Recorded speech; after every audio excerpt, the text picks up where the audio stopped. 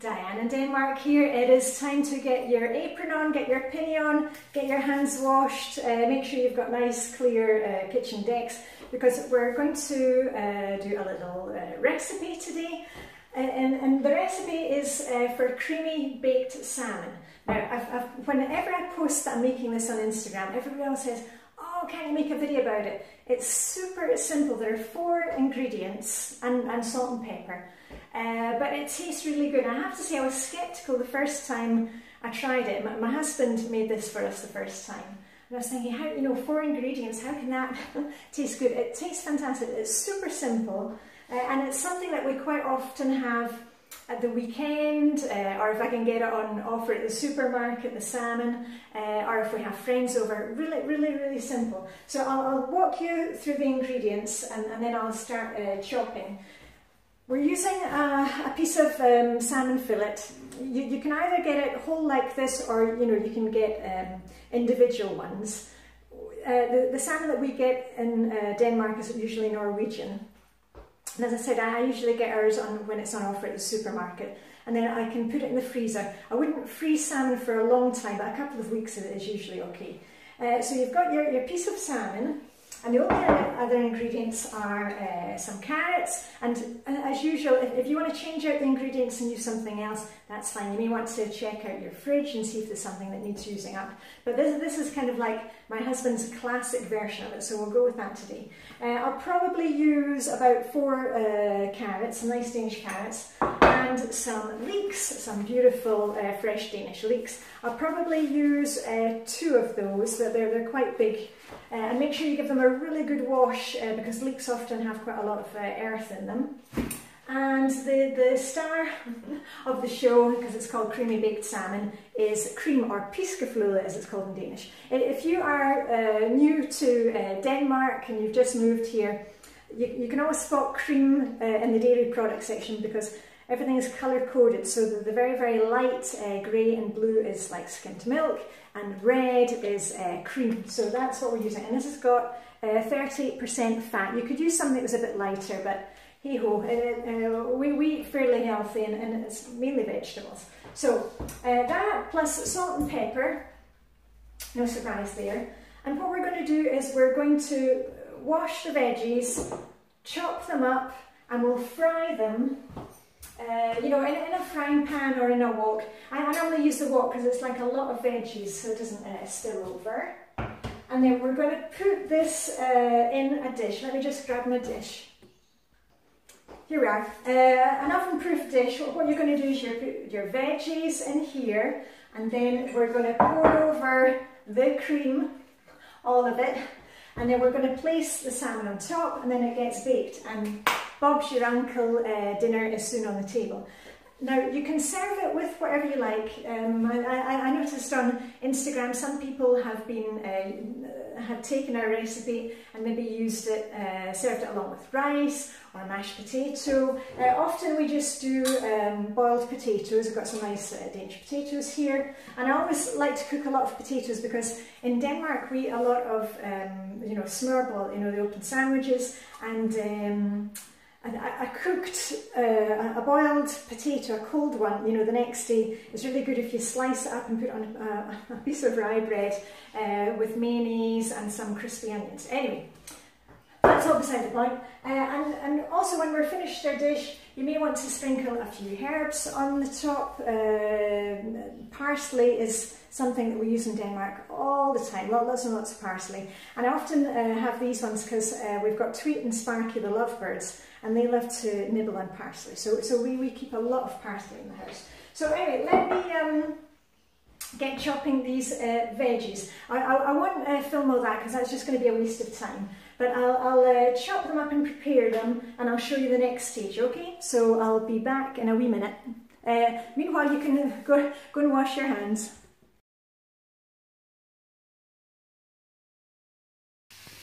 So I've chopped the carrots and I've put those in the frying pan first. You can use a wee bit of butter, olive oil, whatever you want, or not use anything at all if you've got a really good non-stick pan. And I always prep the carrots first before I do the leeks, because the carrots take a few minutes longer than the leeks to soften up. And also I like to keep my counters clean and the stovetop clean. So usually I put a wee plate and then I can rest, you know, my implements on it. So let's leave the carrots to cook. And I'm going to chop up the leeks. So we're at stage 2 and I've just popped in the leeks which I've chopped up. I'm just going to turn the heat up a wee bit and give those a quick fry off so they soften as well along with the carrots. And then I'll show you them when I'm putting them into the big baking dish.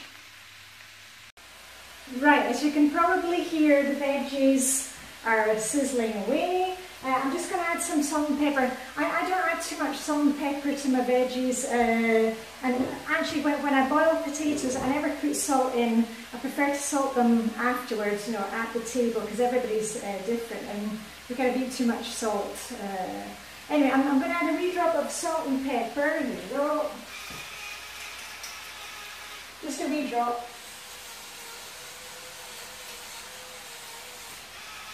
Right, that's that. And while I'm just waiting for that to finish off, I'll just make sure that they're kind of just softening up. They're going to be in the oven for about 20 minutes to 30 minutes, depending on how thick your salmon is, how long that's going to take to cook. So that's why we're doing the carrots first, because it's a root vegetable, a bit harder. The leeks, they soften up very quickly. Anyway, while that finishes softening up, I'm just going to cut the, I don't know if you can see, let me see. I'm going to cut the salmon into pieces, and that way, once I get my veggies in, I can do a quick coop up, you know, pick up and put away. I like to clean as I go along when I'm cooking. So let me do that and then I'll show you the next stage.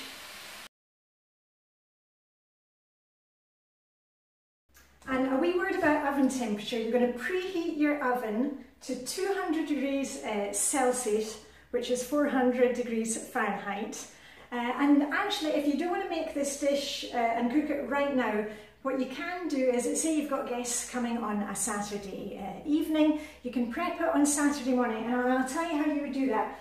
We've got the veggies ready to go in the dish, and let me just, I'll bring the camera closer so I can explain it. You can put your veggies in the dish, and then, you know, just keep that in the fridge until your guests arrive. And then what you're going to do is, here comes the best part, pour over the cream. And listen, if you want to use something that's lighter, go ahead, but you know me, I love butter and all my fatty products. And I use the whole half litre, but it does kind of soak up into the veggies and gives the most delicious sauce, and it's just cream and salt and pepper. So that's going to recycling. Hold on, just put that there. Please remember and do pupas as you go, and you'll pick up and put away. Okay, so let me just pop those onto the table because I'm finished with those. Salt and pepper. Oh, and you know my salt and pepper are the ones that light up.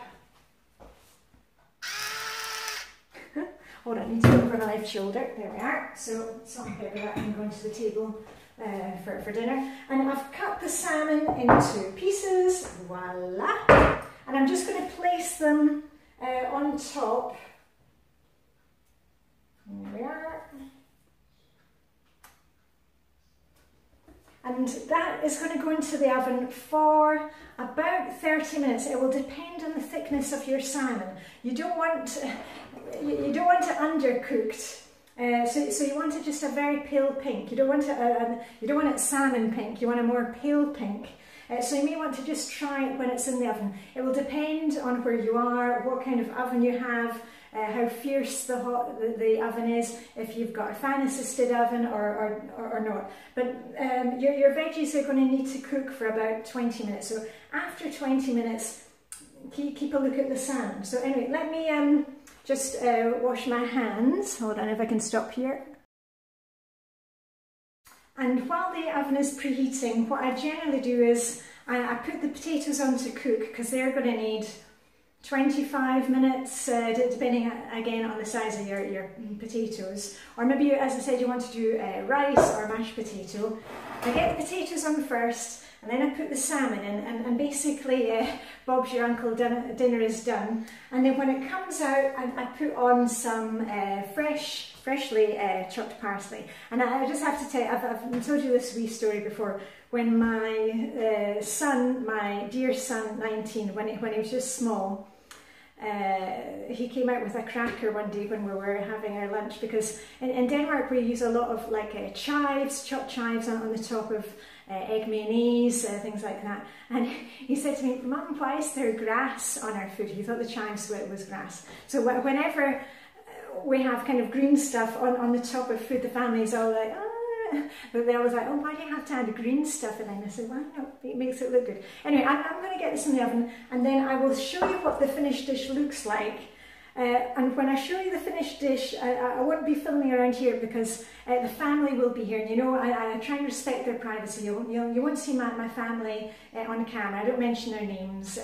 You know, this channel is all about encouraging you to do things. It's not about showing my family.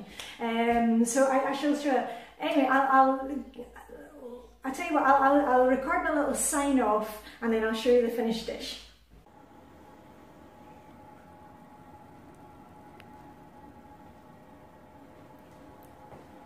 Okay, dinner's ready.